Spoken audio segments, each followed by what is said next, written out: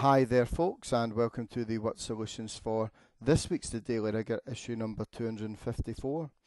So our first story from the world of politics, so from the month of July, the furlough scheme used to pay workers to stay at home is going to change ever so slightly. So rather than the government paying 80% of the wages, they're only going to pay 70%, and the employer's going to have to top that up by the remaining 10%. So under the previous system, how much furlough pay would an employee earning £2,000 per month receive? So as you can see from this part here, so it's 80% of the wages for the hours not worked, so we just have to work out 80% of 2,000. A few different ways you can do this. I'm going to find 20%, the biggest bronze percentage that goes into 80%, and to find 20% we divide by 5, because there's 5 20s and 100, and then this would give us 20%, so to get 80% we multiply that figure by 4, so that comes to £1,600. So as we said, for the month of July, the government's only going to pay 70%, but the employer is now going to pay 10%. So how much will the employer contribute towards this wage of £2,000? Well, that's just going to be 10% of 2,000. So of course for that we just have to divide by 10, so that's 200. So how much will the government now contribute per month? So that's 70%. So we already know what 10% is. So to get 70%, we could just multiply 10% by 7. So that's going to give us £1,400. And notice that still comes to the £1,600 that the employee would have got prior to the system changing.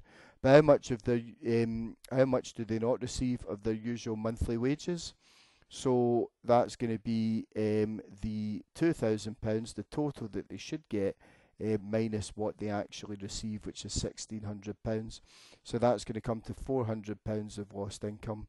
So hopefully, as restrictions ease, people can get back to work as soon as possible. So on to our retail story. If we didn't have enough doom and gloom in the news, the UK is facing a Haribo shortage due to a shortage of lorry drivers. But we've got a wee kind of Haribo breakdown for you here for a wee problem today. So this is the percentage breakdown of the type of sweets you would get in an 190 gram bag of Haribos. So if you were to choose a sweet at random, what are you most likely to get? Well, that's clearly going to be a gummy bear, because it's got the highest percentage of sweets contained within the bag. So in this bag, there were 11 rings. So how many sweets were in the bag altogether? So as we can see, that 20% of all the sweets were rings, and we're told that there's 11 of them. So the whole bag would be 100%. So if we multiply 20% by 5, we get 100%. So we do 11 times 5, which means that there was 55 sweets in the bag.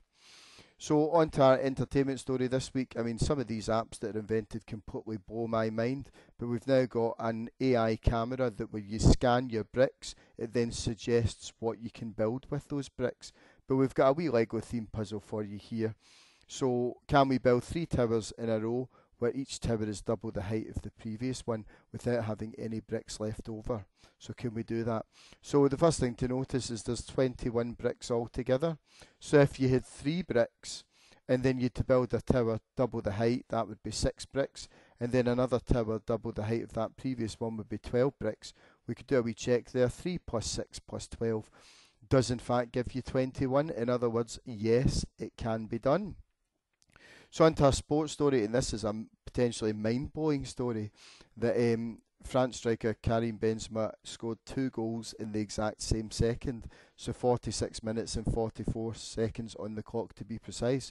Can you explain how on earth this is possible? It was just a wee bit of fun. So he scored his first goal. You can see that even at different ends of the park.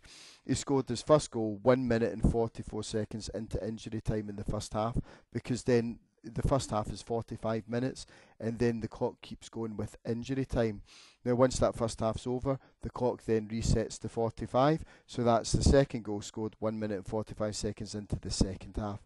So there you go folks, that was our What Solutions. We hope you enjoyed solving these problems. Stay tuned for next week's edition, when we're going to be looking at more stories from the news of the week and the numbers behind them. But in the meantime, thanks for watching and bye for now.